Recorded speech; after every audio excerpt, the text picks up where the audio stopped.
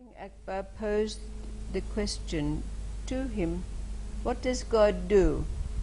Well, this was quite a precocious, cheeky young lad, and he said, are you asking me this question as a teacher or a student? And King Akbar said, as a student. Well, said the shepherd boy, what are you doing sitting up there on that throne while I'm standing down here? Oh, said King Akbar. So he immediately walked down from his throne, led the young shepherd boy up and sat him down, put his crown on his head, and then went back down and put on the shepherd's cloak. And then King Akbar said, well, now, tell me, what does God do? The young boy said, well, he makes shepherd boys into kings and kings into shepherd boys.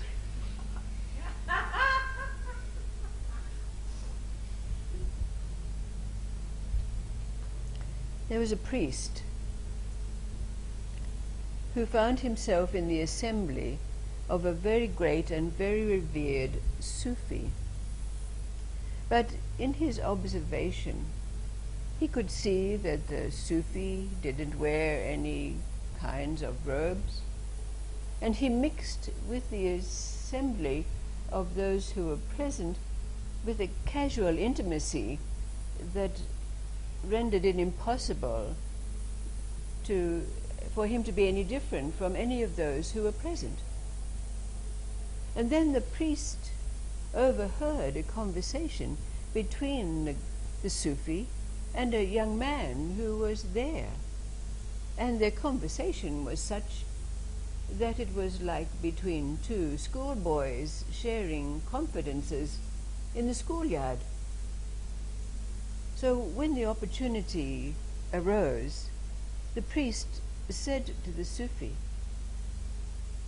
why don't you cultivate awe and respect in these people? If I treated my parishioners like this, nobody would listen to what I have to say, nor would they believe me. The Sufi said, come with me on a journey for a few days. And so the next day, the Sufi, the priest, and the very same young man that the priest had observed in conversation with the Sufi set out on the road. And they hadn't gone too far down the road when the Sufi said, oh, look at that beautiful flock of sheep over in that paddock.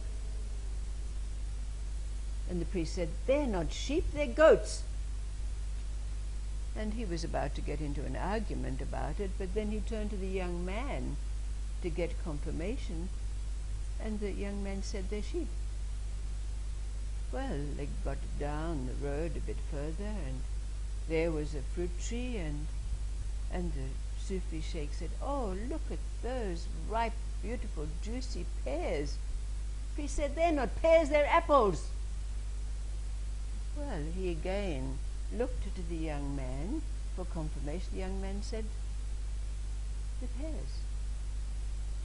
So this went on for days, this same thing.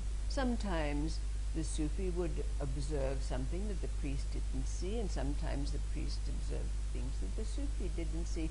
But always, when they asked for confirmation from the young man, he agreed with the Sufi. Then they came to a group, and the Sufi said, well, oh, look at those soldiers over there. My goodness, they must be getting ready for war.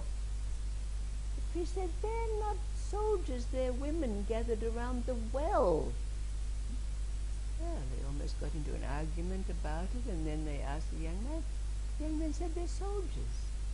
Well, of course, the priest was very frustrated by this, and in the end he said, I just can't understand it. You do not evoke awe and respect in these people, and yet they agree with everything you say. If I did this to my parishioners and said green was blue and blue, they would shun me. They would not listen. There would be no possibility that I could teach them. And the Sufi responded. What did the Sufi respond to the priest?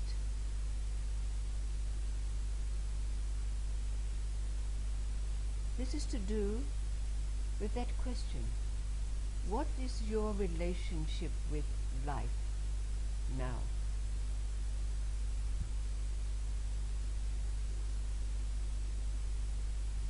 What did the Sufi reply to the priest? How is it that you do not cultivate or evoke awe and respect, and yet everyone agrees with what you say?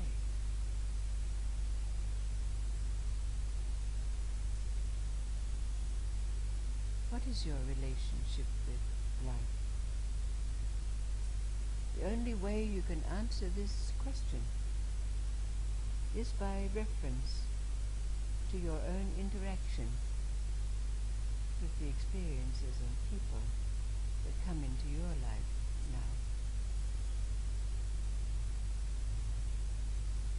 What is the response that we would make to the priest?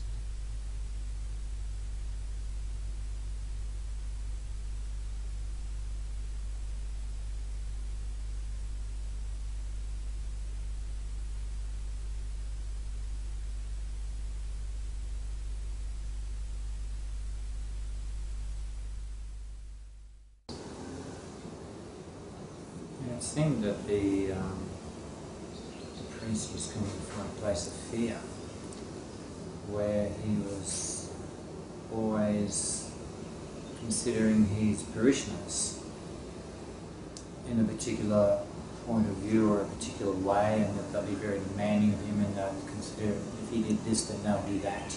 Yes. And that was his belief system. That's what he truly believed.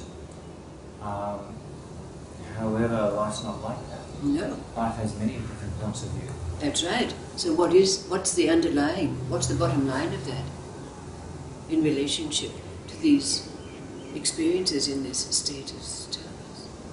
Well, my feeling was that if the priest lost that fear and was able to be courageous enough to give different points of view to his parishioners, then he would flow better with life and be more flexible in life and be able to embrace life a lot more than he was. And so would his parishioners, but they seemed to be very stuck. Whereas the sage was very much from the point of view of, let's see different points of view, let's see what life has to offer us, let's see what comes in.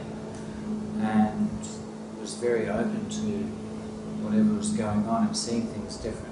Yes. And was trying to encourage others to do that also. Also, yes, so there's a bottom line here, isn't it? And it comes back to a fundamental realization that we've come to ourselves about the nature of life and movement. What is it? What is that bottom line about the nature and movement of life now in relationship to this place of stillness in which we find ourselves? Names and labels are really create division. Yes. Doesn't matter what they were called. Doesn't want that. Yes, Yes. that's true. Absolutely.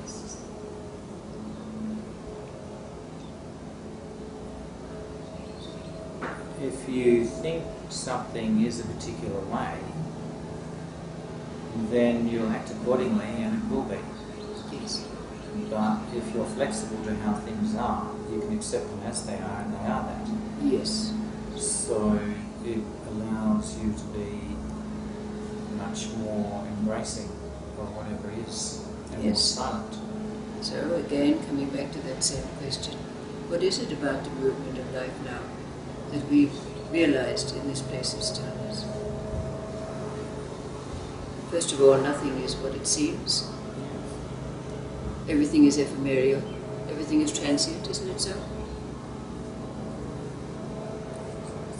So could it be that this is what the Sufi is imparting and the young man is agreeing with?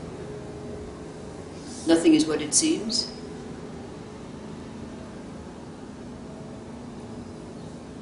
Maybe also that everything is what we expect it to be. Yes. Yes. Well, the women could have been soldiers. The women could have been soldiers. Soldiers of some sort. Yes, yes. Yes. Marching towards some goal or another. Yes. This and that are aspects of duality. Aspects of yes. And we're creating the duality by our creation of separation. Uh-huh. And so that when we all come together in one place of being one, then that is what it is. Yes. And in that way, there was no difference between the young man and the Sufi because they were in the same space and they were experiencing the same perception. Perception, yes. As many of the Zen stories tell. But this basically leads us to the place where we can acknowledge, not only know our relationship with life and the transience of life and so forth, but leading us again into that basic question that's been asked over these last days, and that is to obtain an understanding of the nature of emptiness. And that's where all this is leading to. But this is a very important question for us. What is our relationship with life now? Well, it's interesting because when you start going from the Sufi's point of view and you actually see things for what they truly are, They truly are indeed. then it becomes quite funny Yes. and it becomes a game. Yes. You see everything as a game and it's quite Play. hilarious, Play. really. Nothing serious anymore. Yes. It's like looking at clouds. Yes.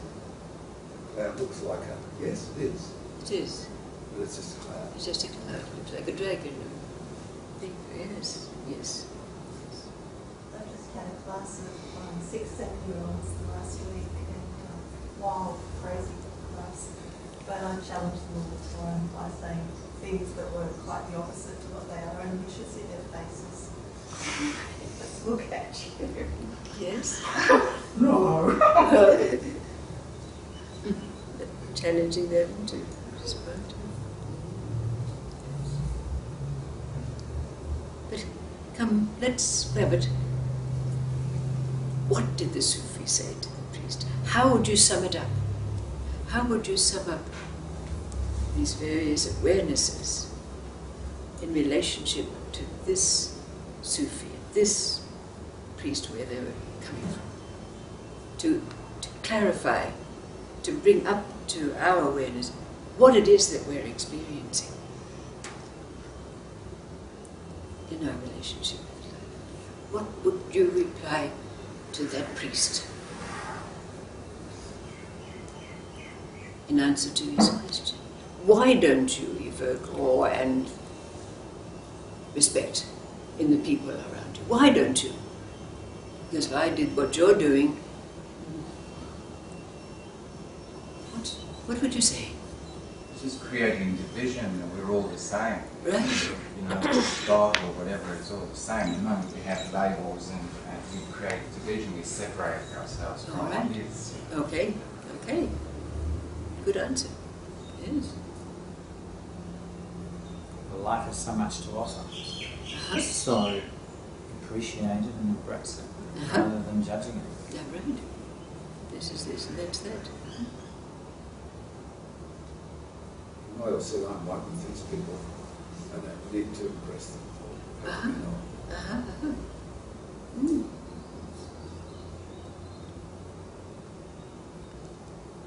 It surprises me the priest was so protective of his position